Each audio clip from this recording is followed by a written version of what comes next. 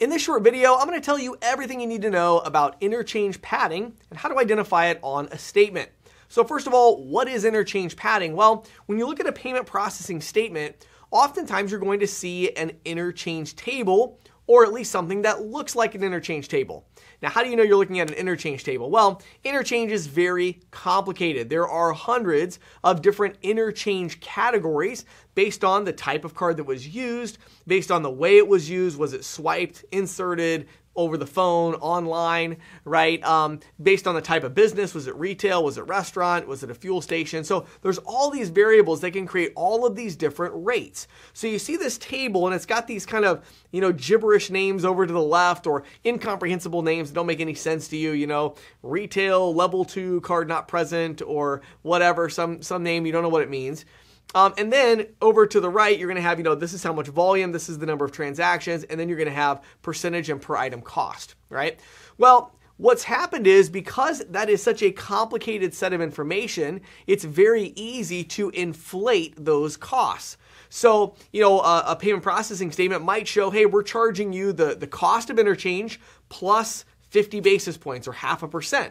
And that seems pretty straightforward until you realize that the interchange table actually isn't really an interchange table. It's actually got maybe another 30 or 40 basis points of markup that are hidden inside of that. So as an example, right, you might be looking at something like regulated debit, where it's normally 5 basis points and 22 cents. But on the interchange table you're looking at, it's not 5 basis points, it is 35 basis points and 22 cents. Now, to the untrained eye, you're not going to notice that unless you know what the cost of regulated debit is. And even if you do, there's so many different interchange types that it's very easy to hide padding inside of an interchange table. Now, let me explain to you how to identify it and then how to use our sponsor for this video, ISOAMP, to do it for you. But if you want to do it, the best way is through what I just said, which is regulated debit. Look at your regulated debit because that's the easiest one. It's always going to be 5 basis points and 22 cents or 21 cents per item, depending on fraud protection there. But at any rate, normally it's 5 basis points and 22 cents. So look at your regulated debit, right? If you see that it's 35 basis points or 25 basis points, that tells you that there's markup. However, bad news for you, that markup can vary. Sometimes the debit isn't marked up, but the corporate cards are marked up, or vice versa.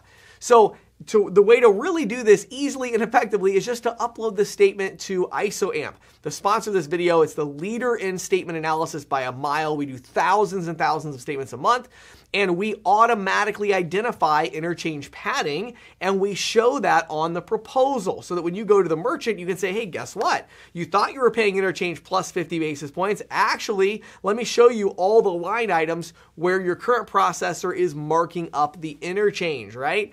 And so you can put that in there. So if you want to identify interchange padding automatically when you upload a statement using our artificial intelligence and our automated processes, head over to getisoamp.com, check it out, or click the link below this video, and you can fill out a little form there, and our team would love to give you a demo. My name is James Shepard. Thanks for watching this video.